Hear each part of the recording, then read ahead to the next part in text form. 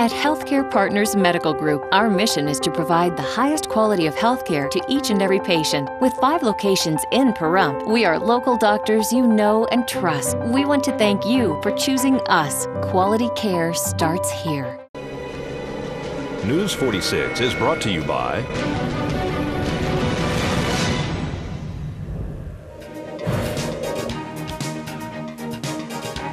Healthcare Partners and Humana.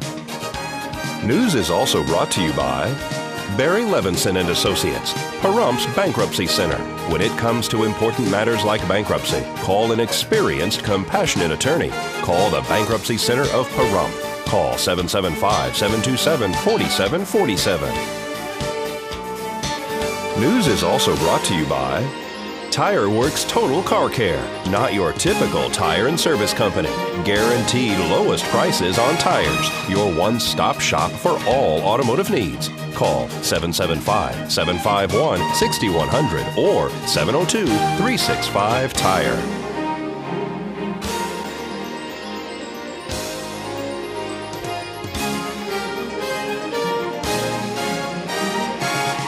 Tonight on News 46, a local represents Pahrump and the United States at Oktoberfest.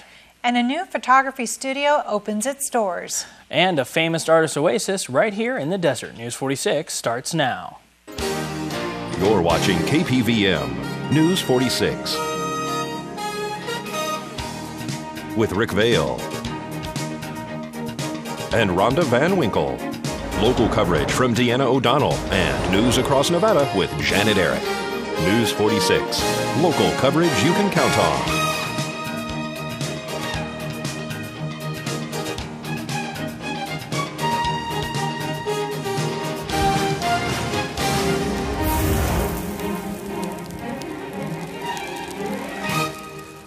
Good evening, it's Wednesday, November 9th, 2011. I'm Rick Vale. And I'm Rhonda Van Winkle for News 46.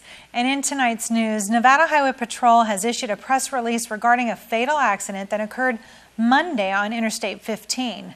The preliminary investigation reveals that on Monday evening at approximately 10:35 p.m., a green 1999 Ford Escort was traveling southbound in the northbound travel lanes of I-15 near milepost 79. At the same time, a gray 1998 Toyota Camry was traveling in the northbound lanes on I-15, headed straight for the Ford Escort. Well, the inevitable happened. The Ford Escort struck the Toyota Camry head-on. The driver of the Ford Escort is identified as 67-year-old Charles Charkowski of New Bedford, Massachusetts. He was pronounced dead at the scene by Clark County Coroner Investigator Kristen. The driver of the Toyota Camry was transported to the University Medical Center by Medic West Ambulance Services. And former 8th Judicial District Judge John F. Mendoza has died with his family by his side. He served on the bench in Clark County from 1967 to 1991. During the 1970s, Judge Mendoza served as juvenile judge and was instrumental in developing juvenile court services into one of the top 5 juvenile departments in the country. All right, and Secretary of State Ross Miller forwarded a case to the Nevada Attorney General's office today to pursue payment of fines levied against former State Assemblyman Wendell Williams as a result of campaign law violations. Campaign finance reform is a priority in my administration, said Miller. Mr. Williams' failure to file campaign contributions and expense reports for the 2002 election cycle and pay subsequent fines is not something we take lightly, and this clearly necessitates aggressive collection efforts. Miller also said, "We're prepared to take whatever steps are necessary to collect the remaining $9,500 that Williams owes to the state of Nevada, as well as any interest, attorney fees, and cost incurred as a result of his failure to meet his payment obligations." And Desert Breeze, which is located on Winery Road, lost their contractor license last week due to substandard workmanship. Desert Breeze was also charged with over $14,000 in fines, plus restitution to 8 complainants. And a local man who writes travel guides, served in the military, and is a volunteer firefighter here in Pahrump. He also represented the United States and Pahrump at this year's Oktoberfest in Germany. We spoke to Brett Harriman. This is my 13th time. Why do you go to Oktoberfest? They invited you, didn't they? Well, this time around they did. Yeah, it's just the greatest honor. I lived in Germany for 5 years as a tour guide for the U.S. military. I lived near Munich. So that's kind of where the trend started back in 1998. I went to my first fest, and it was just up the road, So then once you go once, and then you go the next year, and then you go the next year, and then you start getting a tradition going, and now I can't break it. So I go every year. I'm gone every September and October in Europe, and then just to get updates from my guidebooks as well. So I kind of time it in with that. Your guidebooks, you're writing travel books now. Yeah, to Germany and Austria, yeah. Yeah, you can find that at Amazon.com or my website. This is a great thing. So you go to both countries as well, but you're also a volunteer firefighter too here in Pahrump at the Pahrump Valley Fire and Rescue. Yeah, I've been doing that for about a year. It's great down there. It's great. I love it. Some of your experiences at this last Oktoberfest were amazing. Tell me some of the people who invited you originally, and what else happened. Yeah, I couldn't believe it. I was so excited. I got an invitation from the president of the Oktoberfest to join her in her carriage to represent the United States of America for the opening weekend of the Oktoberfest, and to sit in her carriage with her to lead the largest traditional costume parade in the world of over 7,000 participants. So the opening Saturday and Sunday. And every year she picks 2 people to represent their countries from around the world. The last time America was picked was back in 2006. And she got wind of me through my writing, and it was just the greatest honor. Unfortunately, that particular day, it just poured rain. But we made the most of it, as you'll see in the pictures. We made the most of it, and it was just fabulous because it's you're there with the mayor when he taps the keg on the Saturday, which kickstarts the Oktoberfest, which is 12 noon on Saturday, and fabulous. Met a lot of wonderful people, including the general counsel of the American consulate. He came down, and you'll see a picture of him as well, Mr. Conrad Tribble. And so we have a consulate in Munich, and he's the head of it. And a bunch of other dignitaries and stuff. It's fabulous. You also as well represented Pahrump, Nevada. I see this vest that you had made. Yeah. Bees Embroidery here in Pahrump made it for you. They did. They did a fabulous job.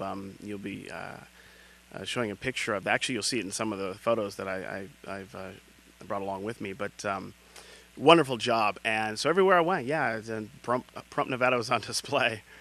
It definitely was, and I saw that one of the consulate is turning you around and showing that. Yeah, that's the head of the American consulate in Munich. Yeah, Mr. Conrad Tribble. That's a great picture. It was interesting because I was wondering, how do I introduce myself, or how do you approach someone like this, the head of a consulate? And because I had heard he knew I was going to be there and wanted to meet me since I was representing the United States. And he came up to me, had a beer in his hand, and hey, cheers, They say Prost. And it was great. So you'll see that picture there, and it's just fabulous. Wonderful guy from California, actually. Oh, really? Yeah. You are wearing lederhosen? Yeah, lederhosen. It's the traditional outfit. The men wear the lederhosen, which means actually leather pants is what that translates into. And the women wear the costume called a dirndl. So that's the, I don't know, what do you call them, the bosom-enhancing outfit. It's. You also brought some items from Shadow Mountain Feed here in Pahrump as well. I did. Well, actually, that's part of the story I didn't mention. As part of the invite from the president, when you're representing your own country, they'd like you to dress in your native costume, or a costume native to your country. So I chose a cowboy, and I went down to Shadow Mountain Feed and picked up the gear, a cowboy hat and the Wrangler shirt and jeans and belt buckle, big old belt buckle, and so you'll see that in the picture as well. And I presented then the president of the Oktoberfest with the cowboy hat, and you'll see that picture. She's posing with it.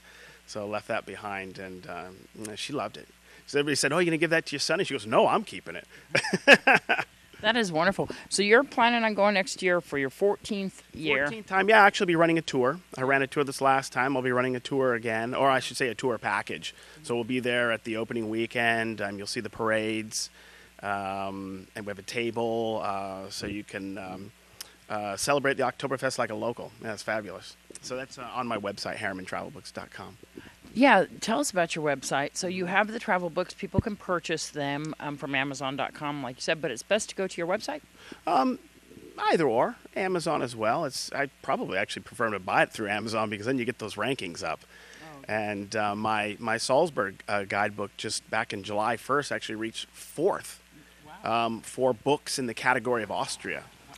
Well, coming up, a new photography business opens its doors in Pahrump. And we visit an artistic oasis in the desert. We'll have all this and more right after the break, so please keep it here.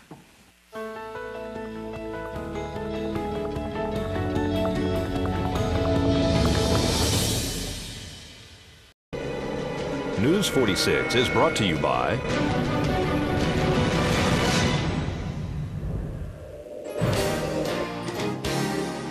Southwest Medical Associates. Their healthcare center is now open in your neighborhood.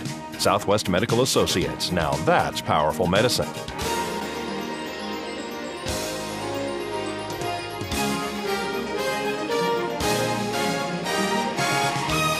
Welcome back to News 46. Congratulations to Elena Arms, who opened the doors of her new business this morning, Pahrump Photography. I'm standing in front of Pahrump Photography, where they held a ribbon cutting here this morning with the Pahrump Valley Chamber of Commerce. We're going to speak to Elena Arms and her family. Basically, I've been a photographer for the last 9-10 years, and it's just been a dream of mine to open up a studio, and it's basically a dream come true. And I'm very passionate about photography. I'm very passionate about photographing people, and I just love it. I really do. I know that you're a photographer for a paper out here. Yes, I used to work for the Pahrump Valley Times for about 3 or 4 years. I love that because it was a community, and I love Pahrump. So you had a ribbon cutting today with the Pahrump Valley Chamber of Commerce. What's that mean to you to join the Pahrump Valley Chamber of Commerce? Well, basically the networking and just meeting the other business people in Pahrump, it's really important, and just getting to know this, basically bouncing ideas off each other and helping support each other. That's really means a lot. This must be really a dream come true to open your own studio here. We're in the Provenza Center here. Yes. I actually work for Elizabeth Provenza with real estate, and I also am becoming a real estate agent as well. So it's one of those side jobs kind of thing. It's be all that I can be kind of thing, and I love working for Liz as well, and I'm just transitioning from that to having my own business and selling houses. Wonderful. So you have a studio inside here, which means that people can come and get their pictures taken professionally. What other type of photography? I do. My favorite is children's portraits because I love working with the kids and babies, and also and family photos. I do on location, in studio, and I do senior portraits, and school photography. And I'm starting to do weddings in probably December or January. Are your kids here going to help out a little bit with the photography studio? Yes. Yes. I'm mostly going to help with the weddings with my mom and just help along with her. I don't know what I'm going to do. There you go. So, Elena, do you have any packages you want the public to know about right now? You call me up. It's by appointment only at the moment. And packages start from $39.95 to $99.95, and pretty reasonable. With the photo session, with the sitting fee, you get a high resolution. And if you choose to have me print the pictures, I can do that. Or you have the copyright to print them from whoever you would like. I do have great packages, and just make an appointment. I give you $10 off the print packages, and by mentioning this, I'll give you 10% off the total. By mentioning this, that you saw this interview? Yes, ma'am. Yes. Bye. So what's the phone number here? It's 775-209-9091. Well, Pahrump is filled with a multitude of artists of all kinds, and when you visit Eno's property here in Pahrump, it's hard to believe that this oasis is here in the desert. Eno came from Finland originally. He loves Pahrump and loves sculpting. We visited his home this morning to view his breathtaking artwork. Well, I moved to Pahrump basically, or we moved to Pahrump because there's certain freedom here, people not telling you all the time what to do. In my work, I have worked in 22 different countries. I needed a little oasis, middle of some nowhere, and I feel we have the place here. And I know your artwork is displayed all over the world, like you said. Where do you originally come from? I was born in Finland in 1940 and then lived in Sweden, back in Finland, and I moved to U.S. 1962 beginning, so I'm almost 50 years been here. And I know that you have some artwork that moves here in your yard, with the wind. Well, I'm very proud of my newest piece called Windflower. It's made out of a Brazilian blue quartz called Azul de Mar. And to make a stone that turns by wind, it's a symbolism that I like. I think we have to look at to the future and to understand the future starts right now. And that sculpture, if any of mine, it's important. Only other time I did something like that, early 1970s, I worked with the Caltech and designed a sculpture that turns in by solar power. And that time solar power was just starting.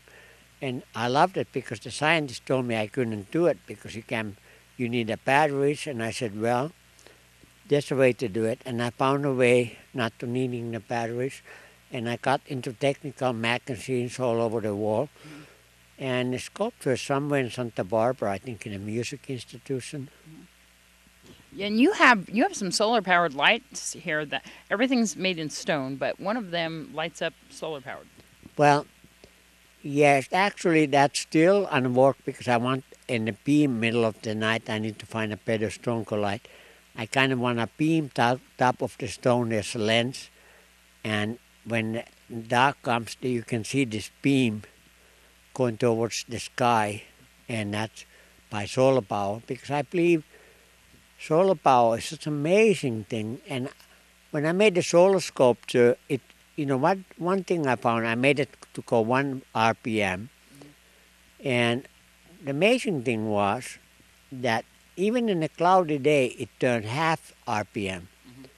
I have one more thing to do in my energy series, and that one is by temperature. I want to make a 30, 40, 50,000 piece of sculpture that turns by the temperature. Wow. And I already have designed it. Naturally, you have to do it. Like this wind sculpture, I got the idea early 1970s. I had a scientist, Knut Magnusson from Montreal, visiting me, and he gave me the idea when he was talking about the wind power. It took me 35 years to make it, but now it's reality. These stones are extremely heavy. I know that you have one that's 600 pounds. It's spinning on a pole. You even have the American flag and another type of flag. Well, I don't consider 600 pounds much because my heaviest sculpture I made weighs 400,000 pounds. Wow. And we'll have part 2 of this story on tomorrow night's newscast. Dorothy Slicker spoke to us about last weekend's Art and Soul event at the Sanders Family Winery. Yes, I came over and I talked to Jack, and he was so gracious in providing the facility for us, and he helped me put it together and take care of everything here, so I didn't really have a whole lot of work to do. I had a wonderful committee of 4 that put this event together. Each one of us had our own project to do. Thankfully, your TV station helped us out by producing our book, taking over and helping us out. It was wonderful, and we're very appreciative about that. Tell me a little bit about that book. About what? About the book that you guys put together for this event. Well, it's one that we usually do ourselves, but with the economy the way it is, people were just turning us down right and left, and we were not being very successful. And so I had a conversation with Vernon, and he said, well, this is a project that we do. And he gave us some options, and he opted to do it, and it just took a big load off of my shoulders, and it is absolutely beautiful. Yeah, he is giving us a donation back. He produced the book, and covered all the expenses, and then was going to give us a percentage back for pack, and that is wonderful. It is a wonderful thing. And tell me a little bit, Center's Family Winery has a great location for an event like this, especially Art and Soul. This has just been fantastic. I mean, the weather was not good to us, but yet the facility is large enough that we just moved everyone inside, and so we're nice and cozy and warm. Jack directed me to Porta Subs to help provide the food, and then we have Sugar Magnolias right down the street that got to partake in doing this too, and it helps a new business get known, and we have a wonderful event. Yeah, it is really catered lovely by Sugar Magnolias as well. So this event is an all weekend long event, and it's our 17th annual already. The 17th annual, and my third time being chairman. It's going to be wonderful. So we're looking forward to next year on this event as well. How many vendors do you think we had participating this time? We have 20 vendors this time. We did have one lady who got sick from her students. She was a school teacher, so she had to back out. So we had 19 vendors here, all wonderful artists, and they've come. This artist here with the wood carving, he came all the way from Banning, California to be. I know we had somebody here from Ohio as well. Tell me about the train, though, over there. Well, the train over there is a project that my husband and I have started, and everyone in Pahrump knows Marta Beckett. Well, Marta Beckett donated us the original site of the Borax Company. And we're raising money to restore the inside of that, and then we will be showing the complete line all the way from Ludlow to Rhyolite to Beatty, out through Death Valley, Ryan Mine, featuring the Ryan Mine of the Tonopah Tidewater train. This is the rail that was started to replace the 20 Mule team. Wow, this is fantastic. And so we're going to have a beautiful museum out there and it will all be shown, the complete layout of the whole line in HO scale. And folks, don't go anywhere because we're going to have Zach Fuentes right after the break with a look at our weather.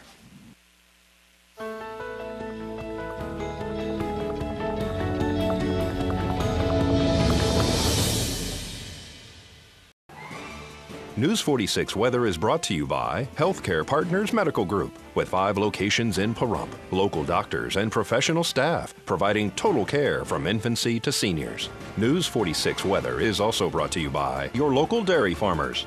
Dairy products are very important in maintaining a healthy body. For more information, you can visit their website at nevadadairycouncil.org. News 46 weather is also brought to you by Humana.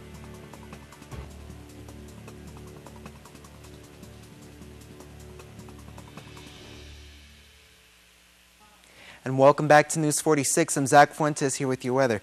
Today we had sunny skies. It was pretty nice out there. Our high was at 62 degrees, a little bit higher than it was yesterday where I believe it was at 58. Our winds came out of the east today at 4 miles per hour and our gusts were up to 11 miles per hour. Our pressure was at 30.39 and our UV actually went down a little bit at 3 but still moderate. Our humidity was at 17% and our sunrise was at 6:14 a.m. And the record for today was 82 degrees back in 1978. Tonight it looks like we're going to have clear skies, a low of 41 degrees, which is kind of high. We were expecting 30, so that's a little bit higher than what we did expect. Our winds are coming out of the east-northeast at 4 miles per hour, and our gusts are going to be at up to 5 miles per hour. Humidity is going to go up at 37%, and our sunset's going to be at 4:41 p.m. Still very early for us. We're still getting used to that, I think. Our record for tonight was 26 degrees back in 1945. And tomorrow we're going to have mostly sunny skies, maybe a few thin little clouds out there. Our high is going to be 65 degrees higher, and our low is going to be the same at 41 degrees. Our winds are going to come out of the east-southeast at 4 miles per hour, and our gusts are going to be at up to 6 miles per hour. UV index is going to stay the same at 3, moderate, and our sunrise is going to be at 6:15 a.m. Our humidity at 21%. For our 7-day forecast, it looks like clear across the board. We're going to have cloudy skies. Saturday, maybe even a 20% chance of rain. Our temperatures are going to be a little bit high compared to how they have been lately. 68 is going to be the highest we have. Oh, actually 70. Wow, we're going to go back into the 70s on Wednesday. Our overnight lows are going to be in the 40s, not the 30s as it looked like it was going to be yesterday and the day before. And today's worst weather was in Bowler, Wisconsin, where they had snow. Back to you. Ooh, bowling for snow.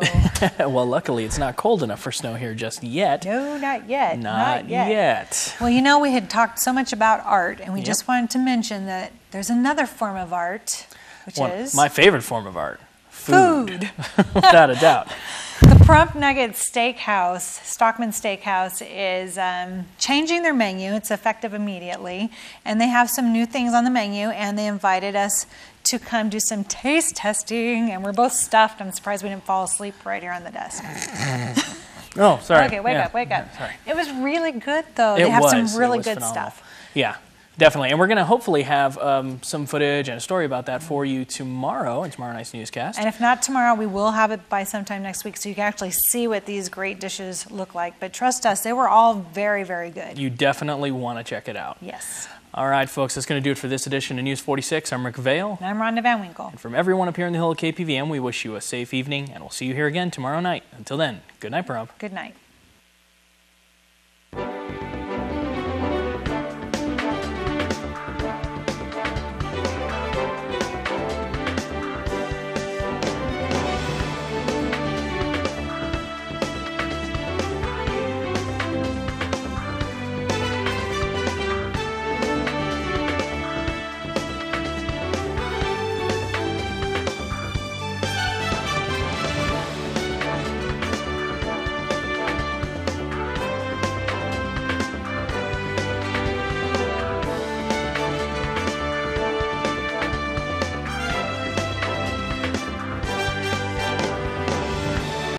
News 46. Local coverage you can count on.